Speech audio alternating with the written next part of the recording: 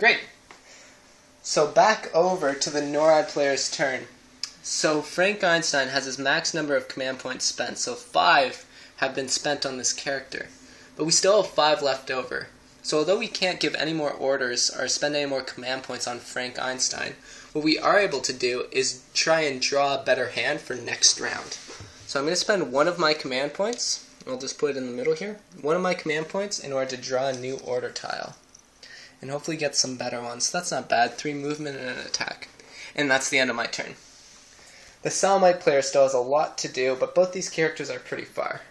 We have Jeff Dealer, who's quite a ways away, and then also Jack Saw. So we're just going to spend some movement to try and get these guys both a little closer.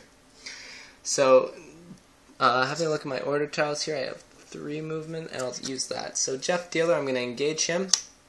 I'll spend 2 command points on that 2 movement right there. And again, with movement, if you want, you can spend it 1 at a time, whereas any other order section, you have to say right away. If you're going to use up to the max, you have to use it immediately. Otherwise, anything you don't spend, if I were to spend 1 of the 3 close combat here, the other 2 available close combats would have been lost. Okay? So only with movement can I go 1 at a time. In this case, I don't have to. I will spend the 2 immediately. But just know that it's only necessary to do that on the other order sections, not necessarily movement. So here we have 2 times the 4, 8. And here is Jeff Dealer, so some interesting movement here. So we go 1, 2 to flip it, or to open the door, sorry, 3, 4, 5, 6, 7, and then 8 to open this door. Once again, these yellow lines means I can't walk through them. Luckily I didn't have to. I'm going to come back and I'm going to spend 1 more command point on this last movement, giving me 4 more movement. I will go 1, 2, 3, 4.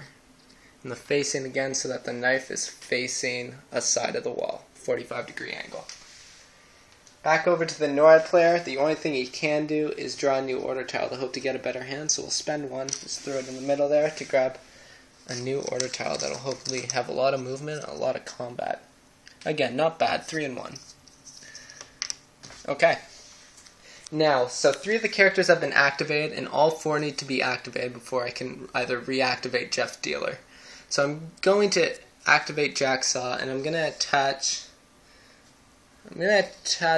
this order tile to him, but I'm only going to use 1 of the 3 movement, and the reason for that, or sorry, 1 of the 3 available movement or command points on movement.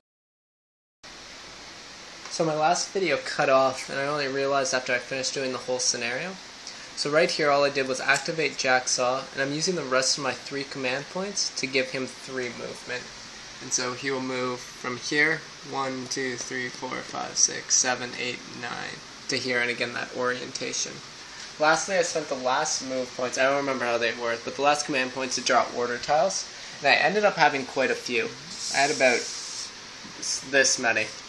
And so, I ended up drawing, using a command point, drawing a tile, and then the Salamite player had to pass because they couldn't do anything. And when you pass, that's an honest action you can do to your turn. You can do it closer to the start of your turn if you want as well. And all it does is it gives the other player a chance to go again. If they also pass, then the round's done. So it's a bit of a risk. If you want to see what the other player is going to do, you can pass. But if they also pass, then you've just ended the round, which might not be something you want. So anyways, I used 1 command point per turn to draw a tile as the Salamite player continued to pass until eventually he passed. NORAD player had no command point, so he also passed, and that ended the round. Now when you end the round, so I ended up having 7 tiles, I think. It was about how many I had, 7 or 8. A lot. Had a lot of tiles, and so I discard as many as I want, and then whichever ones I choose to keep, suppose I keep 2, I draw back up to 5, and that's what happens. So over on the Salamite player, where there were no tiles left, I would get 5 brand new tiles. Or maybe there was, maybe there was 1 left, but the point is, you get to discard as many as you want, and then you refresh up to 5. Same with the command points, so even if I had 2 left over, I wouldn't get 12 on top of these 2, I would draw back up to 12, regardless of how many unused or unspent command points I have. In the case of the NORAD player, it'd be up to 10. And then I'll show you what the next round looks like after the setup. Sorry about that, guys. So the Earth Reborn scenario continues. So after finishing the last round, here's what the new round looks like. Exact same as starting over the game. So you have 5 tiles, 12 command points, and 10 command points. And then here we finally have a discard. So these are accessible. If you give up one of your turns, you can spend 2 command points to buy any one of these. And that can be extremely useful when there's a specific tile you're looking for that you don't have. So starting off with Frank Einstein, so I'm going to engage him right away. Having a look at where he is on the map. We're still exploring here and trying to find baskets. So I'm going to need to move and attack open that door. So I've engaged him. I'm looking for something with both movement and attack. So we'll do this one here. So I'm going to attach. I need 2 command points on movement to get where I want to be. So that'll give me 10 in the case of Frank Einstein. Oh no, I only need 1. I'm sorry. So 1 command point on movement, that'll be 5. 1, 2, 3, 4, 5. And again, the orientation, 45 degrees with that knife, the combat knife, and it's facing the door dark blue. And the door requires 5 damage. Jeez, high security. Maybe she's in there. So 5 damage to break open. I'm going to spend 1 more command point on close combat. I'm going to see if I can't do that this turn. So my close combat dark blue will give me 4. So 4 dice. Again, had I been able to spend an extra command point on this, any additional command points after the first just give you an extra die. In this case I can't do that, so I'm rolling 4 and hoping to get 5 damage. So tricky odds, we'll see if it's doable. We had these 4 here, sorry. 1, 2, 3, 4, 5, 6. Alright. Coming over here, this door is now destroyed, and because it's not covering anything important, we'll just remove it from the game, because it can't be repaired, it's gone. We'll see if it's the thing. Oh, it's another decoy! Good on you, Salamite player. Okay. So Salamite players are still going, which is good, because hopefully I'll be able to show you close combat. So looking at the board here, Jeff Dealer is so close to catching our character here, and we're going to see if we can't get him to attack him. So, Jeff Dealer, we are going to engage, turn sideways, and we are also going to attach an order tile. So we want high combat. We're hoping to do some serious damage. So here, 1 movement, 4 combat. Real great one. So we're going to take 1 command point to do our movement, which in Jeff Dealer's case gives us 4 movement points. Coming over to the board, we're going to go 1 to move here. We're going to go 2 to open the door, and then we're going to adjust our facing so that the dark blue arc is facing Frank Einstein. And if you look, we're actually facing Frank Einstein's gray arc, so his weakest point. So this is a really good attack. Plus I'm going to get to show you close combat against human players. So we're going to attach 4 command points to this combat section. And again, the reason why I'm doing all 4 and not 1 at a time is because if you do go 1 at a time, or you can't go 1 at a time, I should say, so the extra 3 here would be lost. So I'm doing all 4 of these to try and get a super roll. So in Jeff Dealer's case, in the dark blue section, I get 2. So that's what the first command point gives me, is 2 dice, and then each one's going to give me an additional 1. So 3, 4, 5 dice. So I'll grab those 5 dice, roll those, and then we'll roll for Frank Einstein. I'll roll on the board here so I don't hit anything. So we have 2 critical hits, and then 5 damage. Before we do anything else, when you're fighting a character, which in this case we are, critical hits are automatic hits, so they're going to go straight through as damage before Frank Einstein even gets to roll his defense. So 2 automatic damage, which is really, really good. And then we also have 5 damage remaining. Frank Einstein is being attacked by the back, so he's going to get to roll 1 die to add to his 4 defense. There is 1 die left, so we'll do this right next to him, and he doesn't get anything. So his defensive total is whatever he rolls plus his shield, so he's at 4 defense. The critical hits have gone through, so those won't count towards anything, but we still have 5 points of damage left to assign. So the attacker rolled 5. The defense has 4, so all you do is subtract. So 5 minus 4 is 1, so there'll be 1 more damage on Frank Einstein. It's worth noting that had the attacker rolled 3, so had Jeff Dealer rolled 3 against Frank Einstein, we would have 3 minus 4. However, Frank Einstein cannot do any damage to Jeff Dealer unless he rolls a critical hit, in which case it goes automatically through as a wound. So does that make sense? So the attacker can only do damage to the defender unless the defender rolls critical hits. Great, so in this case 3 damage is done, which is quite a lot. And that's an example of close combat. So that'll be the end of the Salamite player's turn. We'll come back to Frank Einstein, who's probably getting a bit worried, and here's why. He's got 3 damage on him before and he only needs 2 more before he flips over to a weaker version of himself.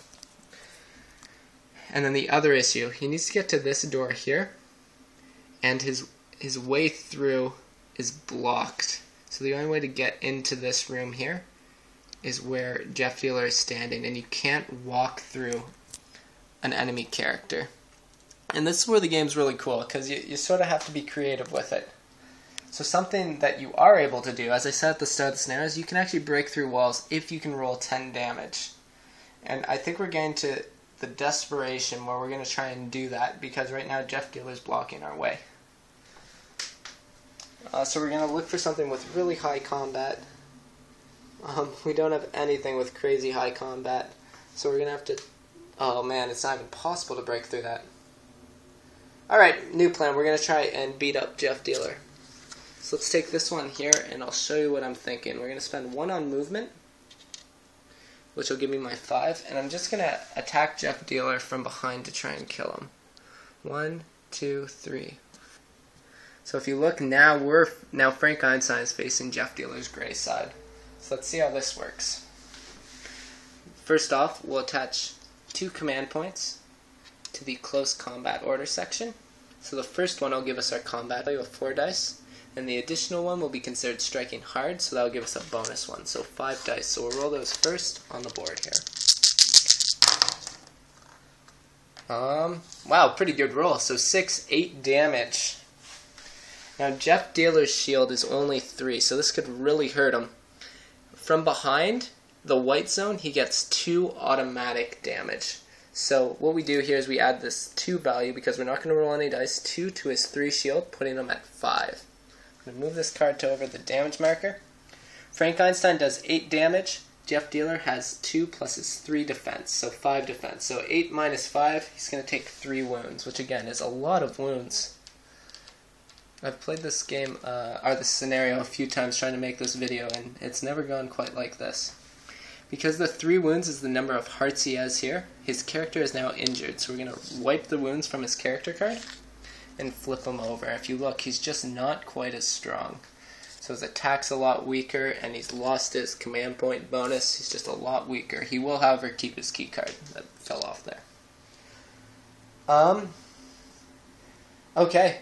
And that'll be it for the NORAD player. I'm actually going to stop the tutorial here, because you guys have seen close combat now. You've seen everything you can do. You've seen all the conditions.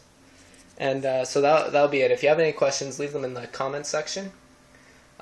You know how to reset after turns now. You know how to do movements. You know how to do combats. You know the difference between a combat order section and a movement order section, what the second command point does for each. The one thing I'll clarify is that, so Vasquez is obviously in this room, and the reason why I'm not continuing is because Frank Einstein would actually have to kill Jeff Dealer to get through here, because he can't walk through the character. And yeah, it's just gonna be a long round before Frank Einstein gets to go again, because we're at his max CP. We've used 5, and he's only allowed 5. So anyway, so yeah, I'll end it there. Suppose we actually got to Vasquez, though, broke through and saved her. What would happen immediately is we would take her character and replace the token with her character, and she would become immediately uncaptured and immediately accessible for use. So she would have to be engaged immediately next turn, because all characters have to be engaged before you start re-engaging the same character. So that's how that would work, and then she would have to escape off the bottom of the board in order for the NORAD player to win. Also, worth noting, if she's alive and then you get to the end of a round, she does give a 2 CP bonus, so the NORAD player would also be getting 12, or would be getting 12 command points, and then in this case, because Jeff Dealer flipped over, they would, the Salamite players would only be getting 10. Anyways, feel free to ask any questions if you have any. that's a sample of Earth Reborn. I hope you enjoy it. It's a great game, and keep on watching. And I'll post the second scenario soon.